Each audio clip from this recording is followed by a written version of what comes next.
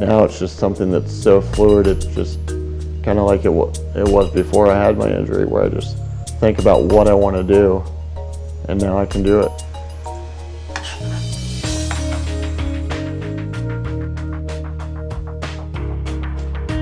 You can take someone, a human being who is paralyzed, and give them the ability to use that paralyzed limb again in a functional way.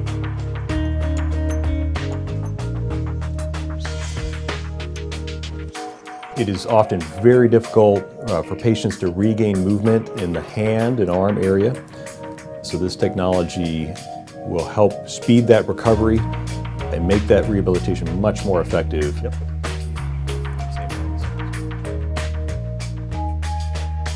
I have a lot more hope for the future now. I always knew maybe someday something would happen, but now I know for sure that something actually is happening.